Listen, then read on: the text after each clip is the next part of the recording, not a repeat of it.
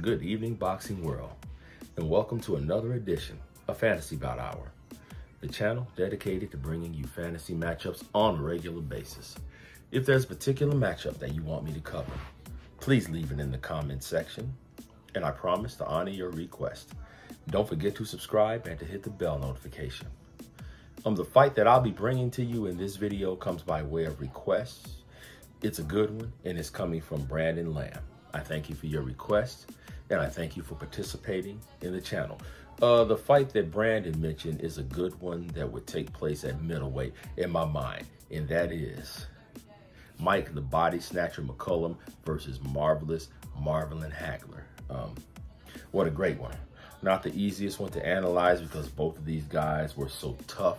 Both of these guys fought the best of the best. I mean, they fought anybody who was put in front of them, and they gave their all anytime they was in the ring. Of course, Marvelous Marvin Hagler was a member of the Fabulous Four. And they all fought each other, which was a beautiful thing. Marvelous Marvin Hagler was as tough as nails. He was a southpaw, probably the best southpaw in the history of boxing. I realize that's debatable because there were so many great southpaws. But Marvin Hagler, he got it done. He got it done. Mike McCallum, he fought in several weight divisions, and he fought everybody that was anybody, from Julian Jackson to James Toney to Roy Jones Jr., and the list goes on and on. But he fought anybody, everybody that was anybody. Mike McCallum, he had skills. He had a great jab, great overhand right, great head movement, and he had good, straight, snapping punches.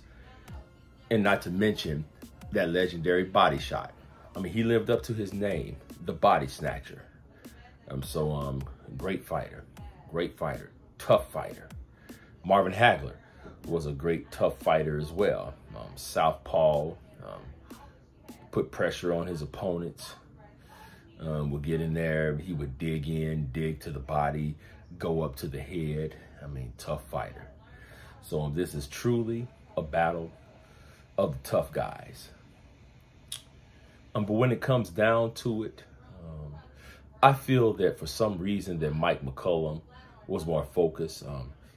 He stuck to the game plan more, and he was more consistent. One thing I didn't like about Marvelous Marvin Hagler, if I'm being honest, is the switch hitting. For some reason, I'm not a big fan of a lot of switch hitting. If you're a good southpaw, fight out of the southpaw stance. If you're a good conventional fighter, fight out of the conventional stance. With that being said, Marvelous Marvin Hagler had the better hand speed, more precise punching, and the better punch placement. He placed his punches better. He got to the target a lot faster than Mike McCallum did. And so I think this fight comes down to who would do better down the stretch. And for some reason, I feel that Mike McCallum would do better down the stretch. Like I said, he's more consistent. He sticks to the game plan a lot more. Didn't seem to get frustrated. And that his signature body punches, is always a plus. It's always an advantage.